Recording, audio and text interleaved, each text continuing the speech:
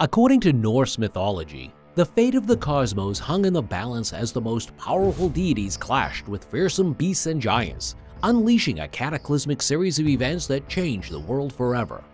And this cataclysmic series of events is called Ragnarok.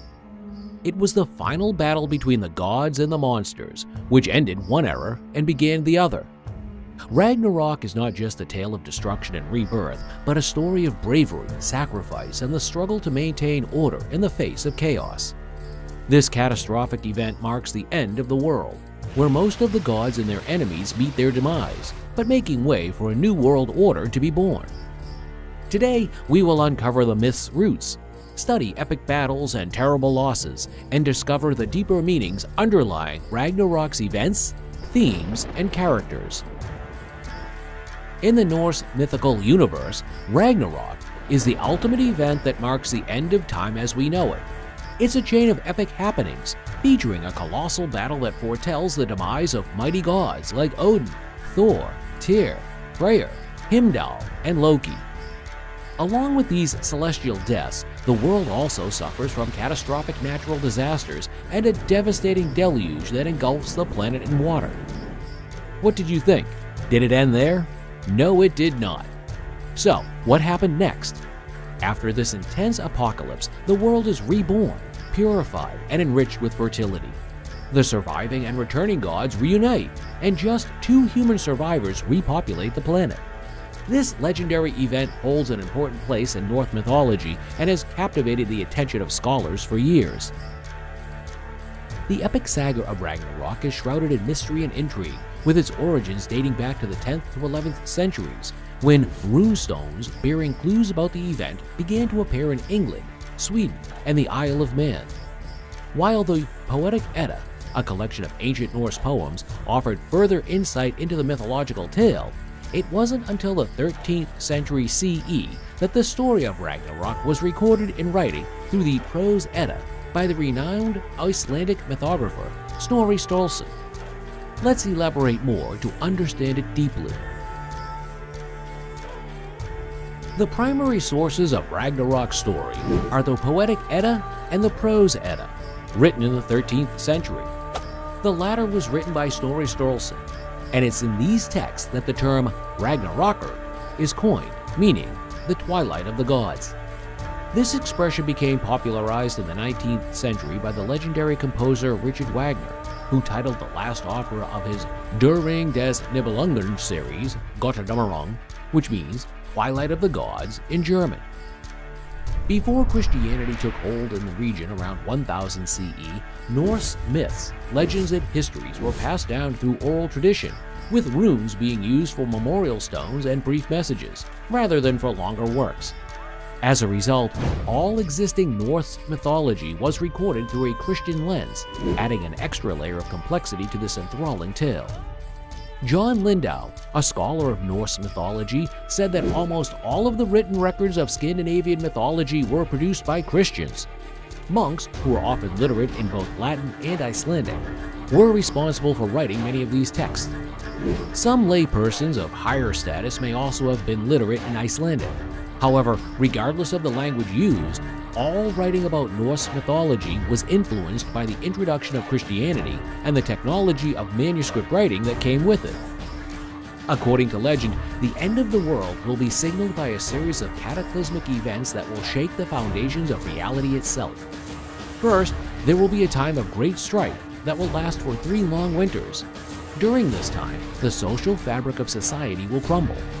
Brothers will turn against brothers, fathers against sons, and vows will no longer be kept. Chaos and depravity will reign, and the world will seem to be descending into madness. Next, the world will be plunged into an eternal winter, known as the Fumbel Winter, in which snow will fly in all directions, and frost and blizzards will be relentless. The sun and the moon will be devoured by wolves, and the stars will disappear from the sky. The very foundations of the earth will be shaken, and the monsters of Norse mythology, such as the wolf Fenrir and his father Loki, will be unleashed from their bonds. Fenrir will rage across the land, his eyes and nostrils burning with fire, and his gaping jaws scraping the earth and the heavens. Meanwhile, the serpent Jörmungand will rise from the depths of the ocean in a furious rage, poisoning everything in its path. Amid this chaos, Nalfgaard, the gruesome boat made of dead men's nails, will be unleashed from its moorings, carrying an army of frost giants and their captain Hurm. The sky will open, and from it will start his blazing sword, leads the fire giants, setting everything in their path ablaze. The final event will be the collapse of the Rainbow Bridge, Bifrost, as the fire giants ride over it, destroying everything in their path. As the forces of evil, led by the infamous trickster Loki and his army of souls who once resided in Hel, gather on the enormous field of Vigrid, Heimdall, the watchman of the gods, sounds the alarm with a mighty blast from his Glanhorn. The gods quickly assemble in a parliament, and Odin, their king, seeks the wise counsel of Mimir at the mystical well. As the world tree Yggdrasil groans and shakes, all creatures tremble with fear. The Aesir gods prepare for battle, donning their battle dresses, with Odin leading the way. Accompanying him are the Einhar, the souls of fallen heroes, and Thor, his son, by his side. The ensuing battles are epic, with Odin facing off against the monstrous wolf Fenrir, while Thor battles his arch-nemesis Jormungand. Meanwhile, Frey fights the fiery giant Surt and meets his untimely end due to the lack of his magic sword. The hellhound Garm and the god Tyr engage in a fierce battle, resulting in their mutual destruction. As Thor emerges victorious over the serpent, he tragically succumbs to its venom after taking only 9 steps away from its lifeless body. As the mighty wolf Fenrir swallows Odin whole, chaos ensues. But fear not, Odin's son Vidar comes forward to avenge his father. With one swift move, he tears apart Fenrir's mouth, ending the wolf's reign of terror once and for all. Meanwhile, Loki, the god of mischief, engages in a fierce battle with Heimdall. Both of them meet their demise, but their sacrifice is not in vain. Surt, the fire giant, unleashes a blaze that engulfs the entire world, bringing an end to all life, gods and humans alike. But from the ashes of destruction, a new earth emerges, green and fertile. Crops grow without being sown, and Idavall, the meadow in Asgard, is spared from the flames. The son, Alfredol, gives birth to a daughter before being swallowed by Fenrir, and this maiden will ride the skies in her mother's place. A few gods survive the apocalypse, including Odin's sons Vidar and Vali, Thor's sons Modi and Magni, and Balder and his brother Hod, who rise from Hel and dwell in Odin's former hall. They come together to discuss their mysteries and recount the events that led to the end of the world. And in the grass of Idavall, they find the gold pieces that the Aesir used in playing draughts.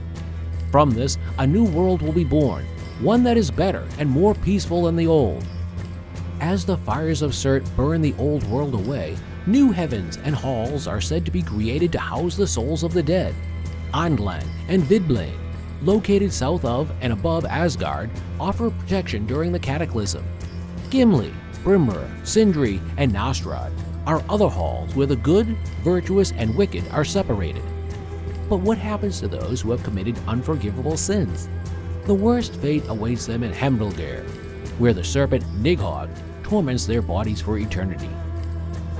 As the world is reborn, Balder leads a new pantheon of gods and the surviving humans worship. They build a new world on the ashes of the old one and begin a new era.